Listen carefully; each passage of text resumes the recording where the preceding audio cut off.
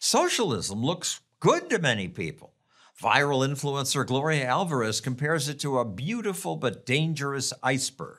In an iceberg, you see the tip, and it's all about brotherhood and free stuff, and we're all gonna get along, and empathy. But in the depths of that iceberg, below the sea level, is where the misery and the genocide and the injustice and the exiles happen, and nobody seems to see it. Whereas the capitalist or libertarian iceberg, it sounds horrible in the tip. It's all about selfishness and greed and individualism and capitalism and all these buzzwords that people hate, but it's in its depth that progress and freedom and tolerance and, thriving economies actually happen, right? So we're competing against a very unfair marketing because nobody studies the depths of the history and lessons that economics give us.